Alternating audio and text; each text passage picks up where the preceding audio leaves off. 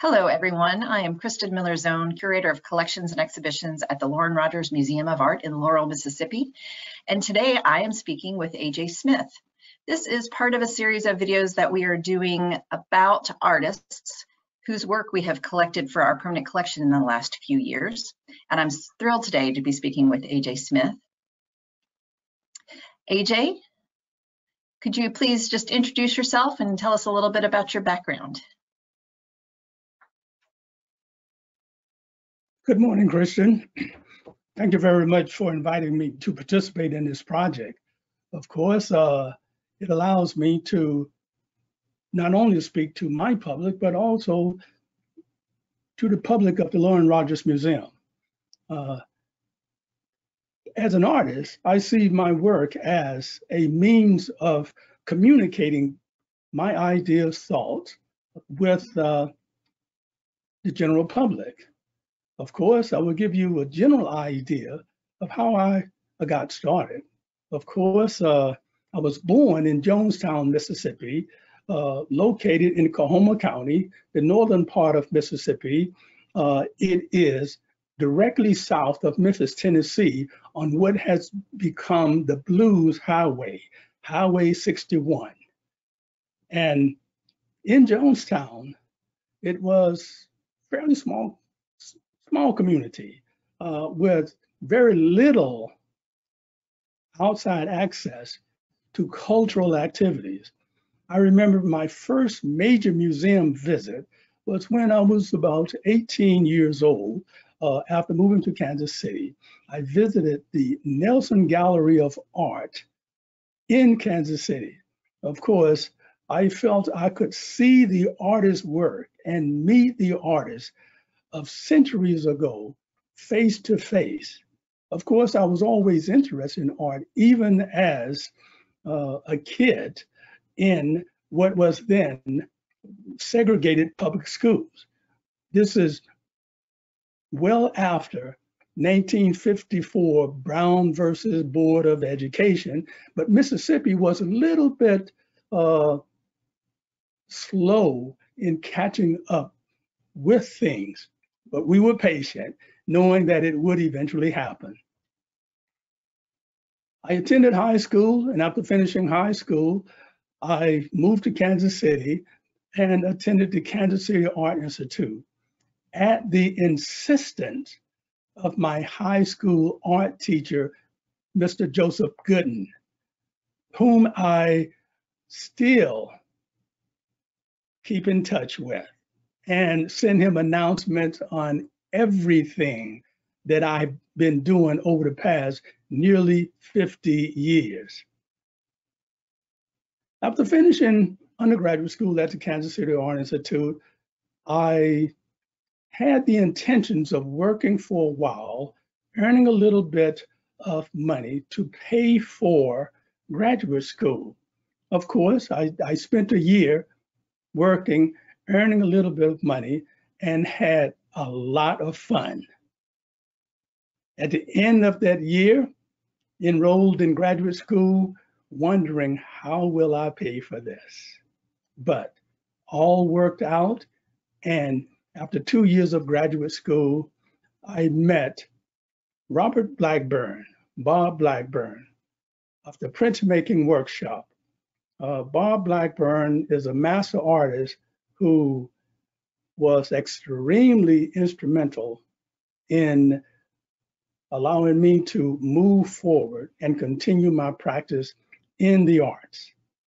After living in New York City for nearly 9 years, I was invited to serve as artist in residence at the Arkansas Arts Center in Little Rock, Arkansas, where I have lived for the past nearly 40 years. My artwork continues to be about communicating with people. And I am working on a series of images now, which I call my Faces of the Delta series, where I visit locations in the Mississippi and Arkansas Delta. The young man that we are looking at here is entitled Boy from Jonestown. I was doing my research, meeting people, walking around, and this kid had come up to town to, I don't know, to buy some candy or to run an errand for his mother. And he was curious what I was doing. So I took the time and talked with him. As I looked at this kid, and I could see myself at 9 or 10 years old. I mean, that was me. So I wanted to give him as much information about what I was doing as I possibly could, because I felt I was talking to myself. And hopefully this kid will pick up the baton once I am no longer able to carry this baton and run with it. The image that you're looking at now is a silver point drawing, the title Boy from Jonestown, part of my Faces of the Delta series. For this image, I chose to do it in silver point because of the degree of detail that is possible when one is drawing with silver point. Now, silver point is a traditional method that predates the graphite pencil. Artists such as Raphael, Leonardo da Vinci, Michelangelo Buonarroti, that period of artists used silver point because graphite was not available until about the middle part of the 16th century. In this drawing, Boy from Jonestown, I focus on the texture of his hair, the texture of his skin, and the intensity of his stare. And I feel that a medium like silver point allows one to do that. So haphazardly, while I was in Jonestown, excuse me, working on my Faces of the Delta series, he shows up, was curious about what I was doing, and therefore I saw an opportunity because in his face, I could see myself at his age, and therefore recording him was like recording my thoughts when I was as curious as he was at that time when I was 9 or 10 years old.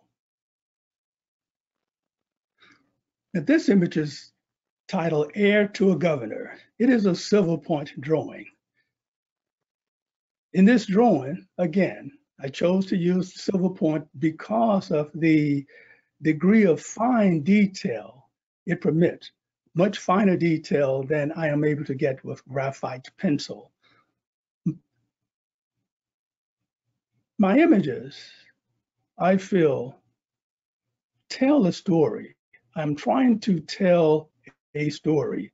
And this image, titled Heir to a Governor, this is the great-grandson of former Governor James Lusk Alcorn of Mississippi.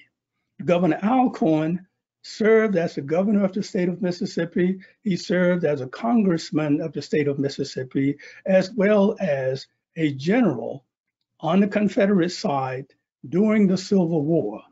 As a kid, of course, one of my summer jobs, 15, 16 years old, was to cut the grass on the family grave site where Governor James Lusk Alcorn, the former Governor James Lusk Alcorn, was the centerpiece of that grave mound.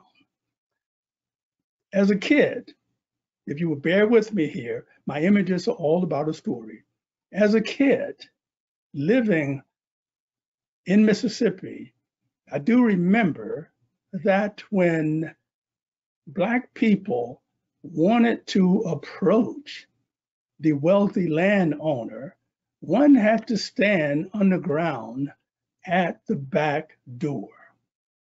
However, working on my series, I arranged a meeting with the great-grandson of Governor Alcorn, because I wanted to invite him to be part of my Faces of the Delta series.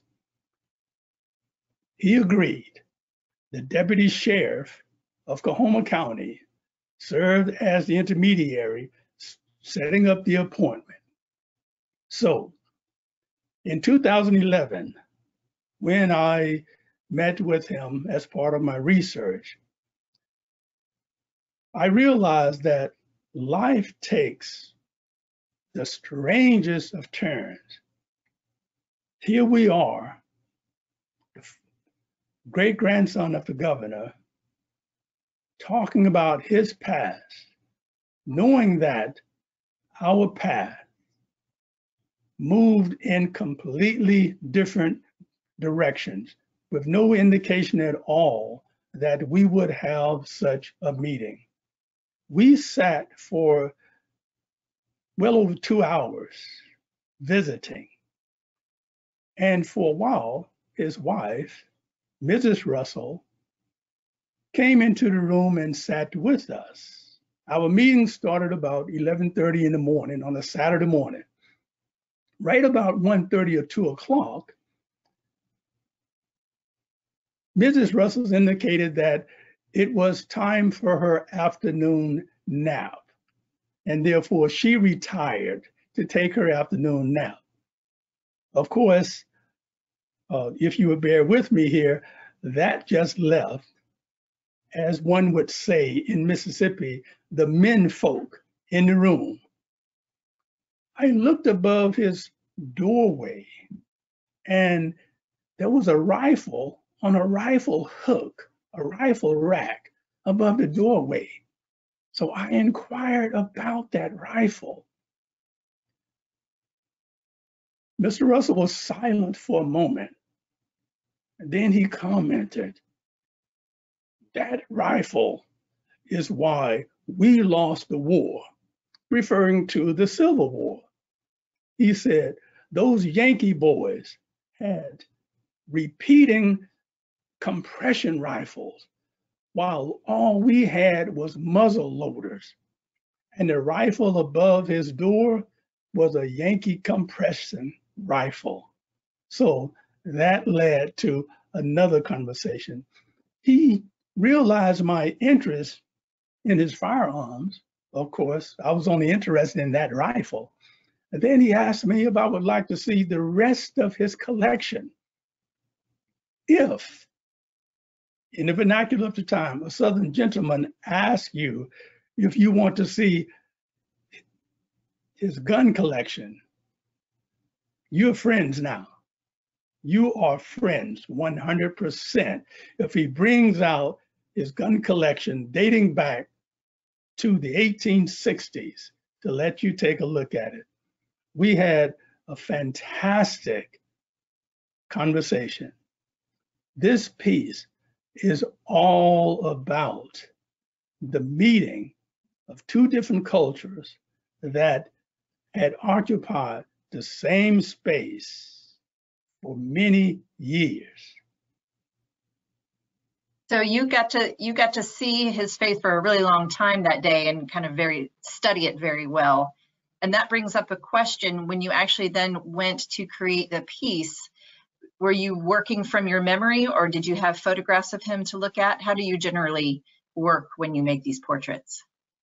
Well, we had a very long visit, so I could make some quick sketches. Because memory fails you sometimes, as far as details. I could make some quick sketches. And I took a number of photographs from different angles and different lights while we were talking. We spent several hours together that Saturday, late morning into the early afternoon. And so when I was working on the piece, I brought all of my research material, my sketches, my photographs, and my memory of the conversation, and even photographs I found of him and his father in public domain, as well as memories of what my father had told me about them during my father's childhood. So I brought all of that back into my studio, and over a period of time, I worked on the drawing. Drawing is a very contemplative process. Uh, Memories will present themselves to your conscious awareness that you never realized were there. So a lot of those memories came back as I was working on the drawing. And when I finally finished the drawing, I made a digital copy of it, exactly the same size, and mailed it to his wife, Mrs. Russell. Of course, sometimes later, we had an opportunity to talk on the phone, and I learned that she was not very enamored of the drawing. And in conversation, I discovered why. She told me that I made him look so old. Well, he was in his middle 90s when I met him again and we were talking. So, I mean, he looks like a gentleman who is in very good shape, but nonetheless, in his mid 90 years old. So, and I was surprised that she thought I made him look so old. But I think he looks distinguished. yes, yes. But some years later, she finally was able to track me down through mutual acquaintances and asked that I called her. So I telephoned her, and this was maybe 5 years or 6 years after I completed the drawing and had sent her a copy of it. And she talked to me about the drawing, and she absolutely loved the drawing then. Well, 5 years later, she learned to love this drawing. This is Eddie graphite pencil, the same size, 46 by 36 inches. Now, Eddie is part of my Faces of the Delta Way Down South series. I jumped on my motorcycle, rode down to Jonestown, Mississippi, which is maybe 3 to 3.5 hours away, and riding around looking for subjects. And this young man was standing there talking to a woman in a wheelchair. And so as I was passing by, I stopped and nodded to them. And the woman in the wheelchair said, "AJ, is that you?" Well, I completely stopped and I realized it was someone from my childhood. She remembered me. I mean, I will date myself now, but she remembered me from 60 years ago. So apparently there was something about me that she recognized. Once I stopped, I recognized her. I don't have an image of the woman I'm referring to now, but it was Geraldine. Eventually, I did a drawing of Geraldine. At any rate, Geraldine introduced me to Eddie, who was standing beside her. And Eddie was wearing his cap and his hood or pullover. At that time, the Trayvon Martin case was front page news in the newspaper as well as all of the news talk shows. I looked at Eddie and I saw Trayvon Martin. I could imagine this was what Trayvon Martin looked like when he was walking home from the convenience store that evening with his hoodie pulled over his head to keep out the chill. Now, a young Black man walking along wearing a hoodie just to keep out the chill should not ordinarily be assumed to be a threat. When I saw Eddie, and there was a brisk chill in the air that morning. It was maybe 9:30 or 10 o'clock in the morning, and the temperature was maybe 40 to 45 degrees. Of course, too cold to ride a motorcycle, but nonetheless, there I was. Eddie reminded me of all that I had seen and read of Trayvon Martin, a young man wearing a hoodie just to keep out the chill, lost his life. When I look at this piece, this is what I see. Thank you, AJ. It's a gorgeous image and a really moving story of how it was produced. You and I met when you were part of an exhibition at the Lauren Rogers Museum of Art that we co-curated with Hannah Israel of Columbus State University in Georgia. It was a metal point show, and I am proud to say that we collected this piece for the Lauren Rogers Museum of Art's collection from that show, Benny Brown, a silver point. Can you tell us a little bit about this piece? Benny Brown. First, I will tell you a little bit about Benny Brown. Benny Brown is a childhood friend. He was what I would consider one of my circle of friends when I was maybe third or fourth grade. I was maybe a grade ahead of him. He's maybe a year, 2 years younger than I. During my series, visiting Jonestown, Mississippi, many of the people that I knew in grade school are still living there. Benny Brown and I re-met, and we talked at a fantastic conversation. At that time, he was a grocer, had a store in Jonestown, Mississippi. He has lost the store now because the town is virtually closed down. There was a mobile bank directly across the street from the store that Benny Brown had. And the mobile bank packed up and moved. There is no bank in the town now, and there is little to no industry at all, other than the casino, which is maybe 30 or 40 miles north of Jonestown. Benny Brown and I talked about things necessary to improve the community, at least to postpone the death of the community. Benny Brown is now a lay minister, preaching the gospel, trying to get people to join him in his effort to postpone the death of Jonestown. And in talking with Benny Brown, I see in him all that he is trying to do to save the community that he was born into and grew up in.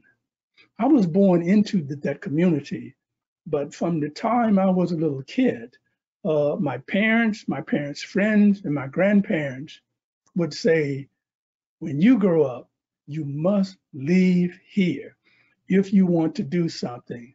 That is unfortunate. That is unfortunate. During the 50s, the 60s, and even the 1970s and into the 80s, young Black people were encouraged to leave from the time they entered grade school. Most of us did leave. Unfortunately, I was one of those who left, but I'm close to going back. I'm only 3.5 hours away, but that's a lifetime ago. Benny Brown still continues to postpone the death of the community. And for that reason, I had to include Benny Brown in my Faces of the Delta series. And thank you for giving Benny Brown a permanent home. I must say Benny Brown has visited the Lauren Rogers Museum because he knows his image is in there. He's part of our family now too. Yes, thank you. We chose this one in particular from the works that you had in the exhibition because we thought it really showed off what silver point as a technique could do in terms of the detail, the surface detail, and the compositional depth that you're able to get with this. And we particularly loved the texture in his straw hat and the reflections that you can see in his glass lenses. Yeah. See, some of my images are silver point. I also work with watercolor, with graphite, and lithography and etching, and oil painting. Each image speaks its own language. It can talk about the same thing, but the medium used has its own language. Of course, I'm not a writer, but I've talked to writers. There are writers who will say that their words, messages, and meanings communicated through a particular language that cannot be accurately and truthfully translated into a different language. You can only get a general facsimile of what it means through the translation. And with artwork, I feel this the same way. I feel that there are things I can say in the image of silver point that cannot be clearly spoken in graphite, pencil, vice versa. There are some things that must be stated in lithography. There are some things that must be stated in watercolor. See, if I look at a Rembrandt Van Ryn oil painting, when I was in New York, I would visit the painting Aristotle contemplating the bust of Homer all of the time. I can see Rembrandt in every stroke of his paintbrush. And there is a language that can only be spoken in that word. I mean, in that medium. And with the silver point of Benny Brown, it had to be a silver point. In this image of Miss Daisy Bates, silver point of Benny Brown, it had to be in silver point. With this image of Miss Daisy Gadsden Bates, it had to be lithography. I visited with Miss Bates on a Saturday morning, shortly after I moved to Little Rock, Arkansas. I had read about and heard much about Miss Bates and the Little Rock Nine, and what Miss Bates represented trying to integrate Central High School in Little Rock, Arkansas, under the governorship of Orville Faubus. And when I moved to Little Rock, I had only read about her in the newspaper, including her husband, newspapers, hers and her husband's newspapers. So I picked up the telephone and made a cold call. You know, she answered her own phone. Although she had an assistant, she answered her own phone. I introduced myself on the phone and told her that I was very much interested in meeting her and talking with her about her activity. And I was an artist and I wanted to include her as one of my subjects in my artwork. She agreed.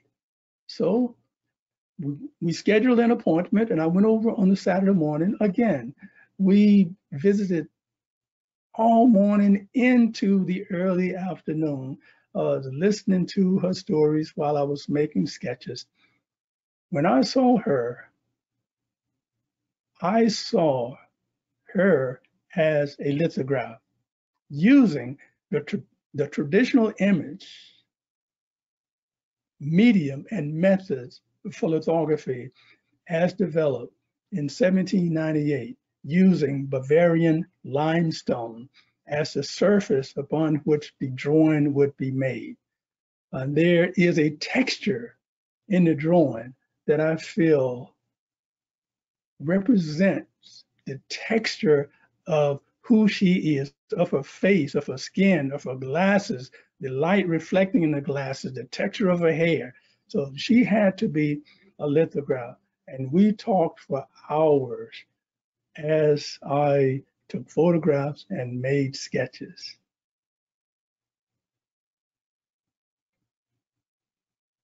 You were speaking about some of the other media that you use. Here's a gorgeous watercolor. Can you tell us about this one? This is Miss Cora Amons. Miss Cora made quilts.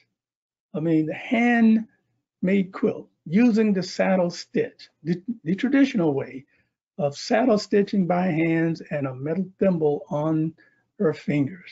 So one of my friends, an attorney here in Little Rock, asked if I would do a drawing of his mother-in-law for his wife and her grandkids.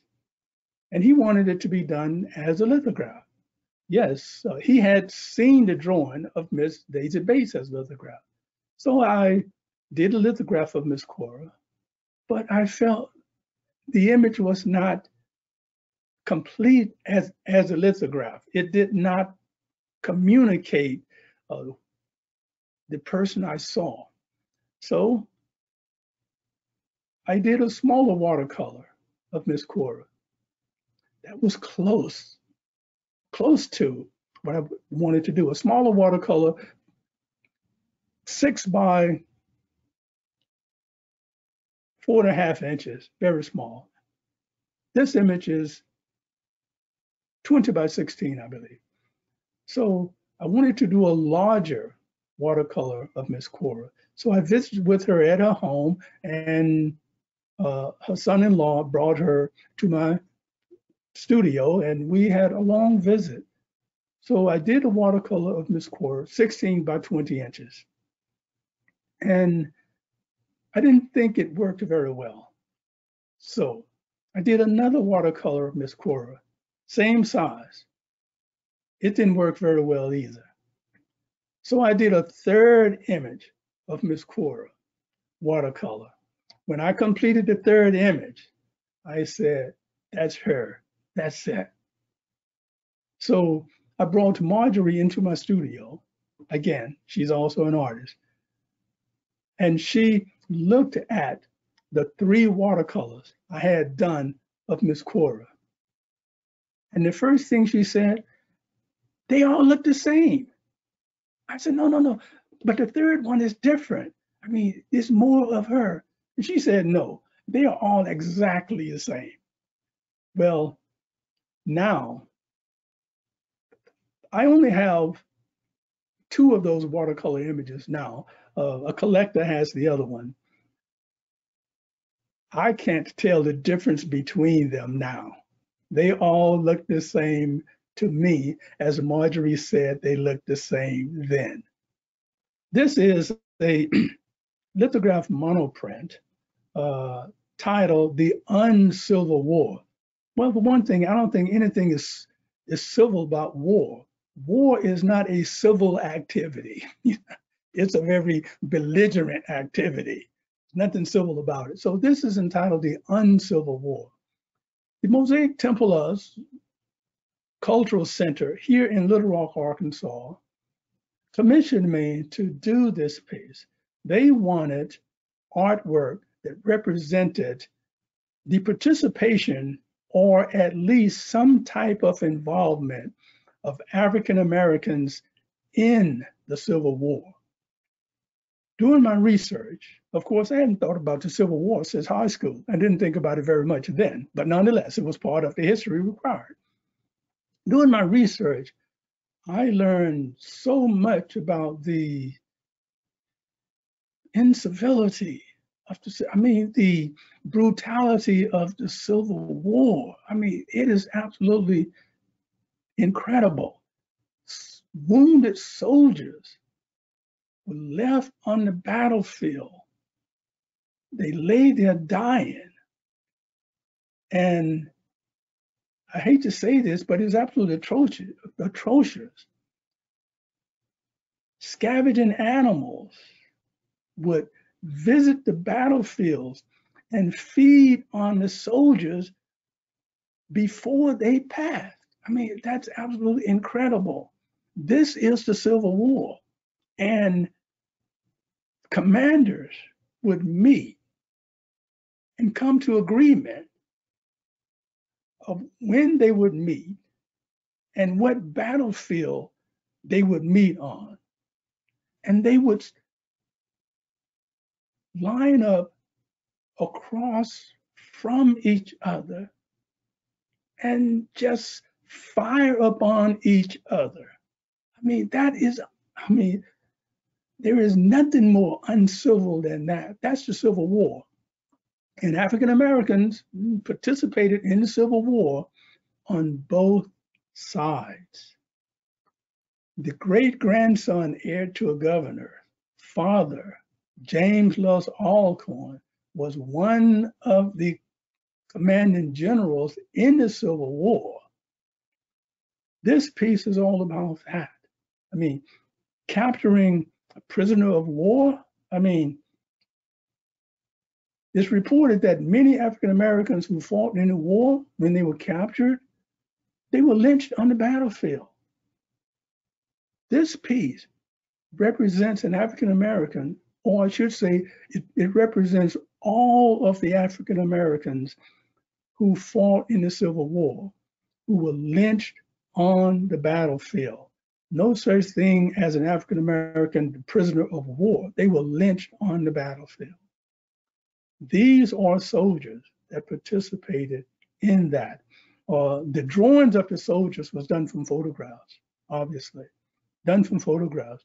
And these were some of the soldiers who actually fought in the Civil War. They were African American Arkansans who actually fought in the Civil War. I present here only two of the sketches that was part of that commission piece. It is a sextet, you know, a series of 6 images meant to be read from left to right. And they are all 48 by 38 inches.